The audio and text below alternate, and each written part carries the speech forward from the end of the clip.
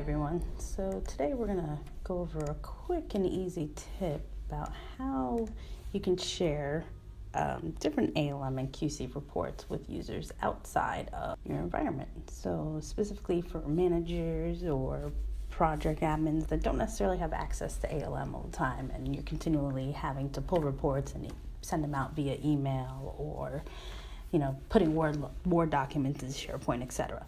This is going to save you a little bit of time and hopefully improve some efficiencies throughout your organization to help share these reports. So I'm going to go ahead and take a look at this defects by person report. As you can see, it's a project report. I have all my configurations set, all that kind of good stuff. So the way we're going to do this is if you right click on the report that you're looking to share, hit the share analysis item, you'll see there's a couple different options. This first one, that's going to require authentication. Whoever's going to look at the report is still going to need to be validated against your ALM environment. So what we're going to look at today, which we see is very beneficial, is the public URL item.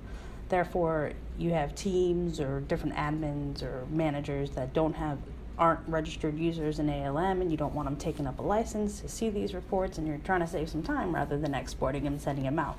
This is going to be the option you're going to want to choose. What you're going to do is you're going to go ahead and select it. You're going to hit OK. For this example, I'm going to go ahead and use our Confluence environment to show you guys how this could be used in yours. So whether it be SharePoint, Confluence, whatever you guys use for your team collaboration, if you're sending out a weekly email and you want this to live in that email template, you could do that as well. I'm going to go ahead and name this.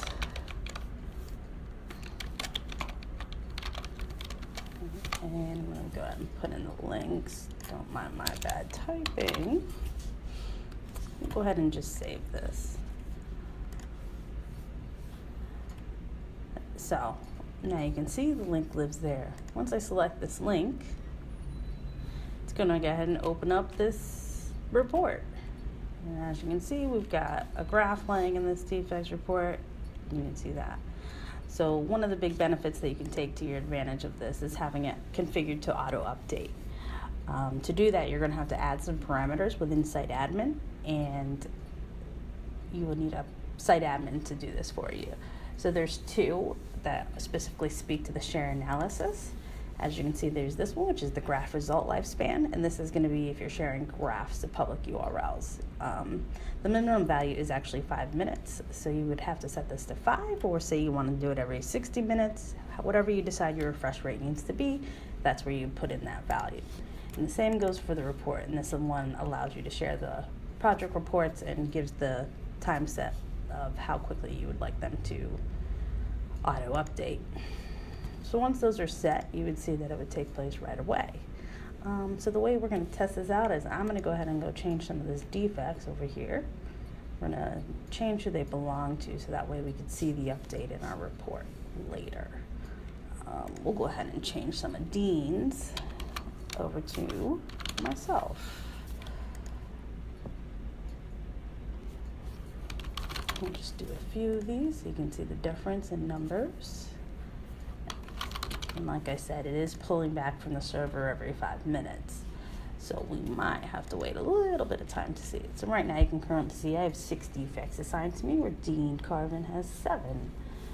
So go ahead and go back, get out of this report, let it sit for a minute. We're done in site admin, so I can close this out. But go back up to the analysis view. And hasn't been quite 5 minutes yet, but we'll go ahead and wait. And as you can see, if we were to go ahead and reconfigure this on the server side and preview it, you're going to see the defects go. Mine go to 9 and Dean's go to 4. So we change those over. So in about 5 minutes, when we go ahead and click into here, we'll see that updated. In the meantime, to show you some other cool things. So you can do this, you could use the share analysis item with graphs as well. One thing to tell you about it, if you use this reset analysis item, public URL, what that's going to do is actually invalidate this URL completely. So if you were to go to click into this and after it's been invalidated, whoever clicks in, whether they're authenticated users or not, it's going to give them a 404 error because the page no longer exists for obvious reasons.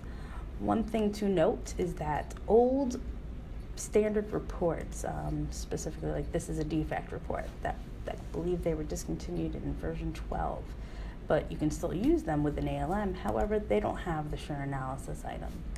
Scorecards do.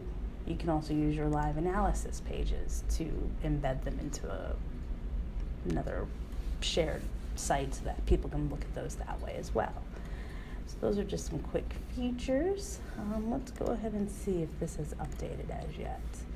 So it might not quite have been 5 minutes, so what, 6, 7, so it hasn't updated just yet.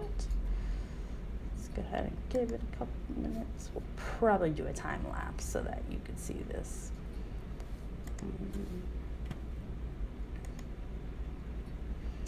But anyways, there you have it. That is how we share project reports outside of ALM to users, and hopefully that helps you guys save some time. Thanks. Stay tuned for the next one. Bye-bye.